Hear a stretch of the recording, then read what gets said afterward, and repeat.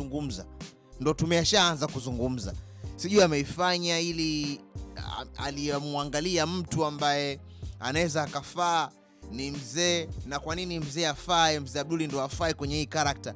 Asitafute muogo mchungu. Oi. Kwa nini asiwe mzee muogo mchungu? Sawa, ni sanaa na ndivyo ambavyo ilivyo. Uwezo ukaiwekea mipaka, tuiache hapo ambapo ilipo. Lakini sisi wenzetu turudi Dar es Salaam hapa. Ushaelewa bana, tupige story na Country Wiz. Mzee ni aje kwanza? Yo, what's poppin' bro? Mzuka sana Zelao. Yes sir. Zela kukomesha. Yes sir. Kama kawa mzee. Kama kawa. Yeah, we good bro. Napenda naona Vieni sasa hivi tuna kama wao tu. Chendi zina majina yetu sasa hivi. Yes sir man, kama wao tu mnyomwezi. Si unajua big dreams and dreams to reality. Kabisa. Yes sir. Kabisa, nimeona movie yako South Africa ngoma, lakini watu wengi wakataka kujua kwa nini tumeiona ile project sasa hivi, kuna nini mpaka tukaifanya pia. Kwanza ni moja kati ya madeni ambayo nimekuwa nikiambiwa mara nyingi sana, like country tunakuwa ni one of the international act kabisa, yani unafaa umekuwa ukifanya hivyo na muonekano wa international. We need collabs kubwa na wasanii wa nje.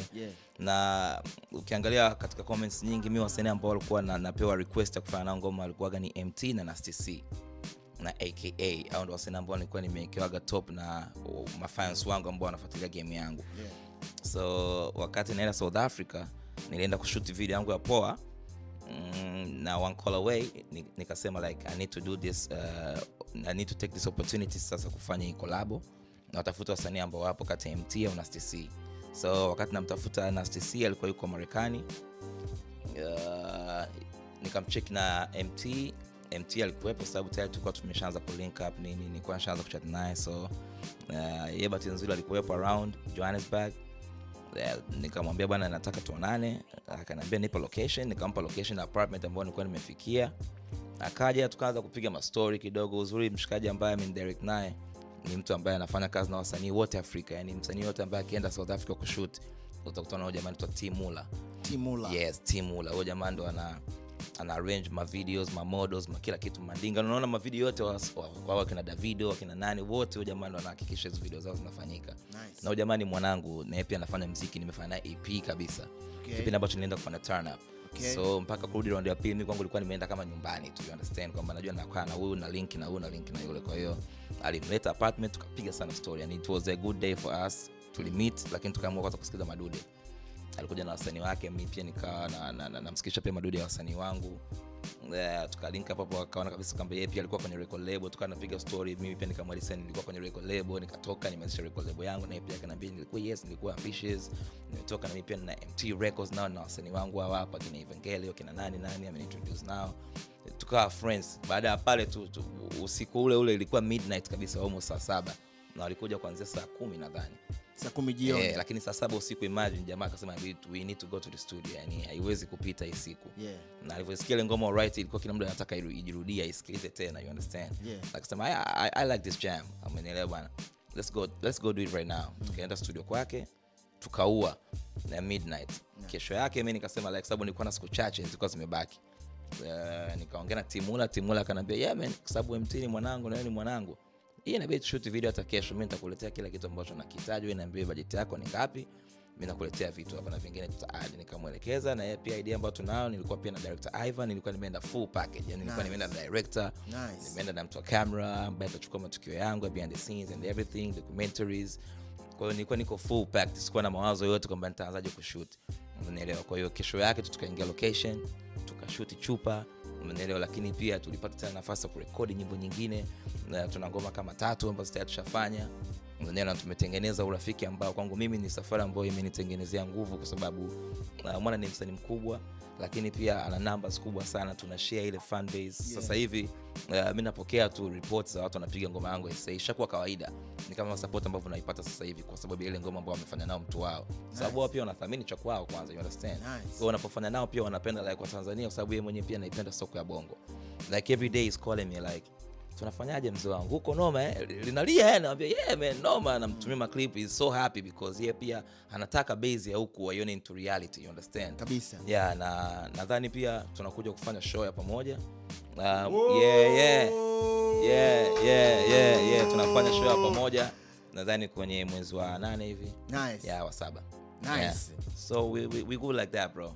Yeah. Mimi huwa nafurahishwa sana na Country Boy. Watu huwa hawajui Country Boy ni mtu ambaye simchoki kwenye chumba changu cha interview kwa sababu ya haso zake. Yeah, bro. Ni mtu ambaye unaweza kumuuliza swali hili leo, kesho akaja na swali jingine la kuulizwa tena. Yeah. Na hiyo show ambayo una plan kufanya na MT, yeah. Tumeona Alikiba amefanya show juzi. Yeah. Ya kwako inakuwa katika mazingira gani? Unataka ufanye kitu gani? Ni Unyamwezi, yani ni show fulani kubwa kabisa, yani haina udogo hata kidogo kwa sababu MT ni msanii mkubwa, mimi ni msanii mkubwa. Tunamkaribisha Tanzania. Tunataka tufanye tour all right hapa Dar es Salaam, aje kutembea kidogo hapa kwa sababu yeye pia anatamani kuja Tanzania. Nice. Yeah, kila siku tukiongea kwenye simu like ananiambia bro, mzee bana mlete huyo. Soon. Yeah, tuko chanda kila kitu, hadi schedule yake, tarehe yake tushabook na ma tickets nini. Maana ananiambia mwezi wa 7 yuko free hadi wa 8, kwa hiyo booking na schedule yetu confirm tunalipia kabisa, lakini tumecheck ma flights ma kila kitu. Na anapokuwa anasafiri hata anapoenda kwenye mashow yake Mazambia ananiambia yo man, nataka nije Tanzania, you understand. Kwa hiyo unaweza kuona Tanzania ni nchi kubwa ambayo watu wengi wanatamani kuja, yani tuna nafasi kubwa sana kuitumia game yetu vizuri kama tukijithamini na kuwapa nguvu wasanii ambao wanaweza kufanya vitu vikubwa na kuitangaza kwa watu kama umeelewa bwana. So it's easier now to get him anytime because ya muziki ambao tunaufanya, so we need to appreciate what we're doing. Nice. Yes, sir. Kwa sababu niliona kuna mtu mmoja yuko Europe, nilikuwa nawasiliana naye juzi, akanambia Europe wanaiangalia South Africa na Nigeria na Tanzania pia kwa mbali, yani hizo ni nchi zinazofuatana. Yeah. Lakini sana mtu ambaye anafanikiwa kupenya South Africa ni rahisi sana kupenya Marekani na maeneo mengine. Kwa hiyo tayari nategemea kukuona katika level tofauti na hiki ambacho tunakizungumza leo kwa mwakani. Yeah. Tusiwe na haraka sana, tujipe hata miezi 8 10. Yeah, yes sir. Ngoma iende yenyewe, itupe vitu vingine vipya kabisa. Bana, kuna kitu nimekisikia nikasema nikikana Country pia tena nimekikumbuka nikuulize. Kinamhusu Conboy Kanabino na wewe yule ni familia yako. Yeah. Lakini Conboy ametoa moja kati ya vitu vimenistaajabisha kidogo. Sikuwa nikifahamu kwamba yeye alifiwa na wazazi wake akiwa bado mdogo sana. Aliwapoteza wote wawili na mmoja kama sio wote wawili ni kwa sababu ya maambukizi ya virusi vya ukimwi. Yeah. Nikawa nahisi the way ambavyo wewe kama brother mlikuwa mnamhendo kipindi ambacho panatokea sintofahamu. Unajua lazima watu wakwazane.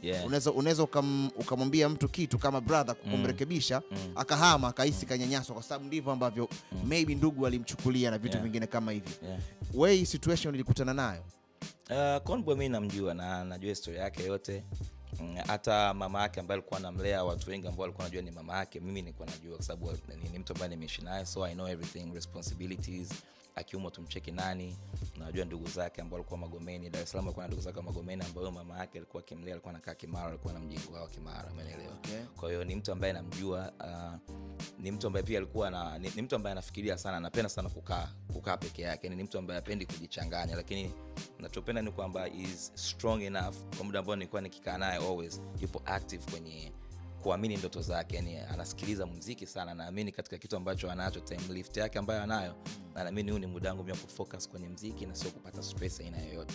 So ndio kitu ambacho nadhani kimeweza kumfanya aweze kutokuwa depressed, unanielewa na kwa sababu mtu mwingine angekuwa anachanganyikiwa, umeelewa? Sasa mimi wazazi wangu wamefariki hivi na hivi, lakini pia na bahati nzuri yeye mwenyewe alikuwa yuko salama, ndio maana alitolewa katika malezi ya wazazi ili kuepusha. Unajua yule alikuwa mdogo, kwa sasa mtoto anapozaliwa salama lazima atengwe na wazazi kutokana na anaweza akapata maambukizi, umeelewa? You never know, sababu ni mtoto mchanga, kwa hiyo ikabidi akalelewe na wazazi wengine ili kumuepukisha yeye anaweza akapata maambukizi, umeelewa? Kwa hiyo pia nayo tushukuru Mungu sababu ametoka mzima, umeelewa? Na ameweza pia kuhandle ile situation na mawazo yake ya wazazi na kuiweka katika kazi, sababu kila siku akaniambia bro, I'm gonna make it.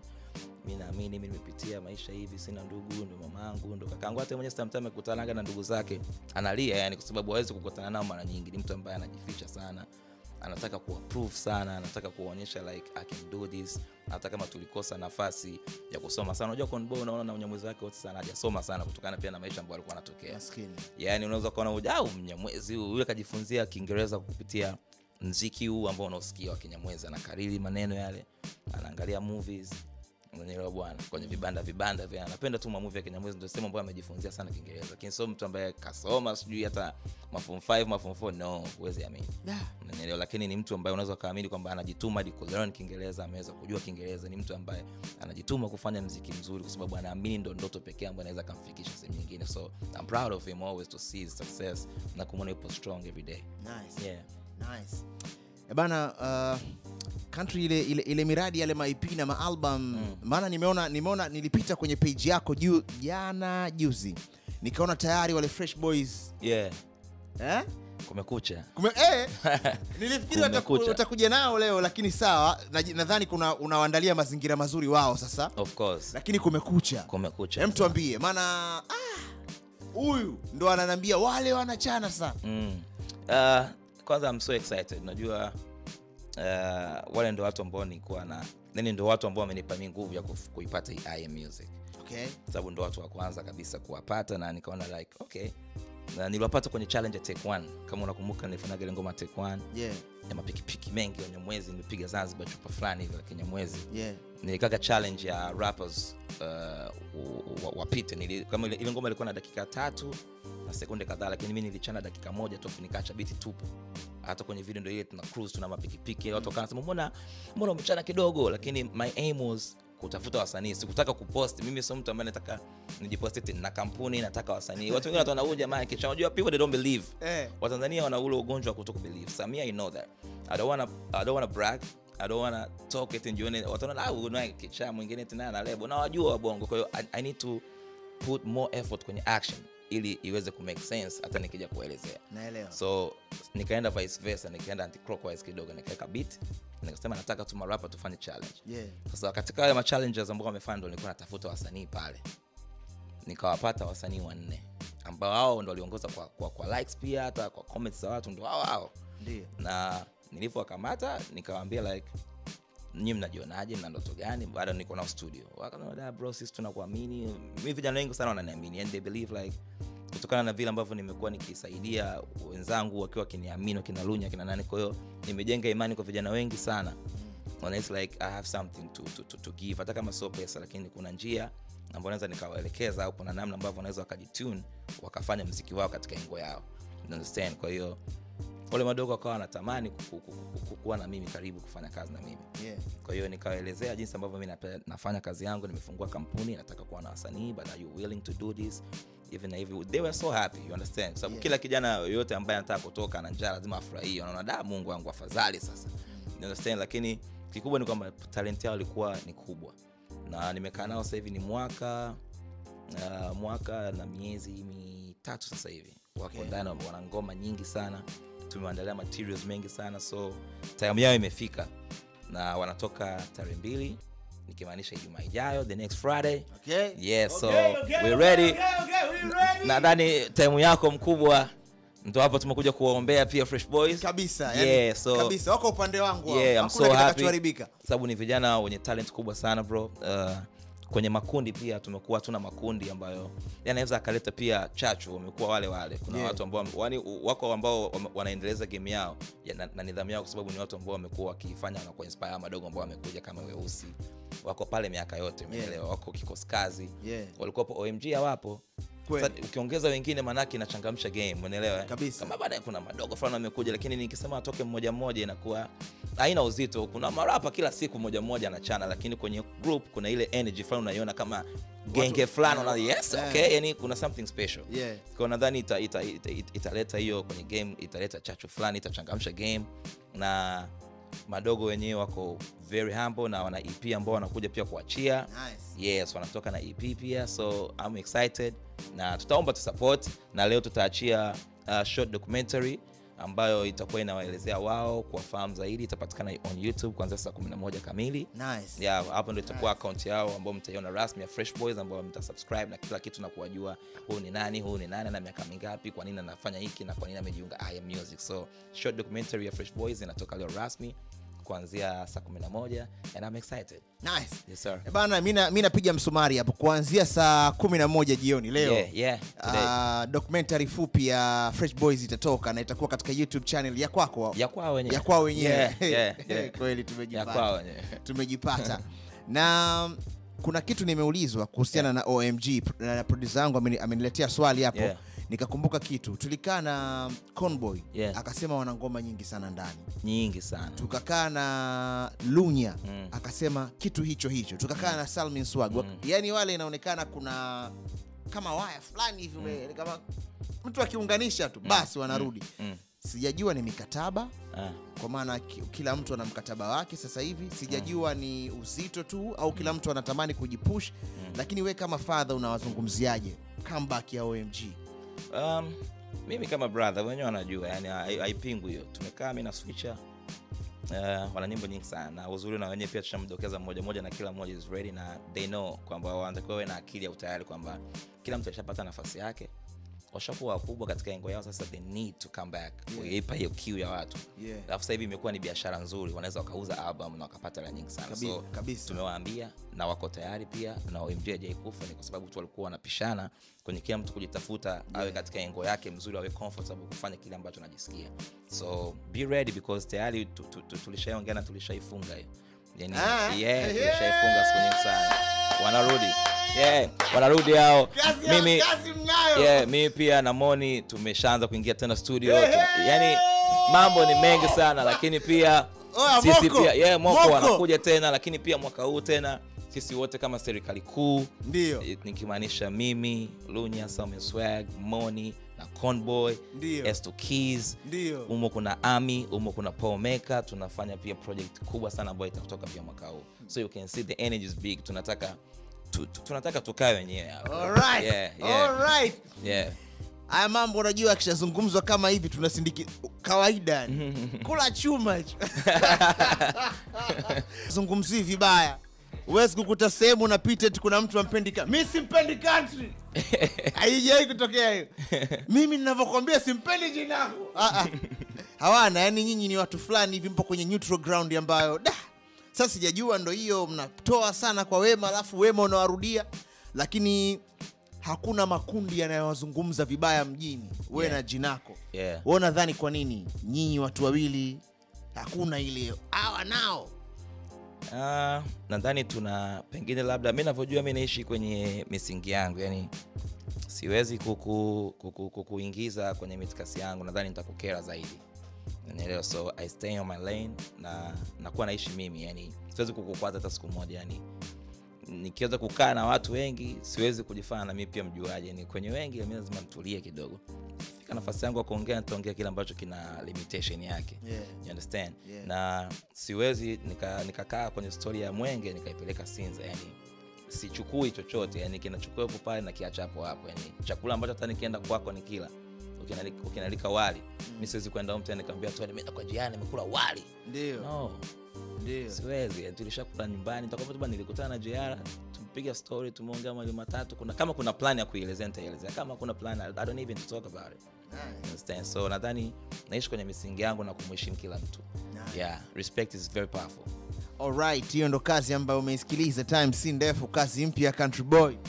Yuko na MT humo ndani, watu wanang'ata tu mzee wangu. Yaani wewe kama Mnyamwezi kaa hapo. Kila sehemu inapatikana sasa hivi. Radio kwenyewe ukirequest mimi naruka nalo kama kawaida. Yaani hakuna namna, lazima dude kama hili litembee kwa kasi ya 5G. Yes sir. Bana hivi katika maisha yako wewe, biashara unavyoitazama mbali na muziki, hata ndani ya muziki, unajua ni nani ambaye unatamani siku moja, yani ni role model wako wewe? Kwenye engo ya muziki ama engo gani? Nje ya muziki, ndani ya muziki, vyovyote vile tu. Mimi actually role model wangu mimi Don Jazzy.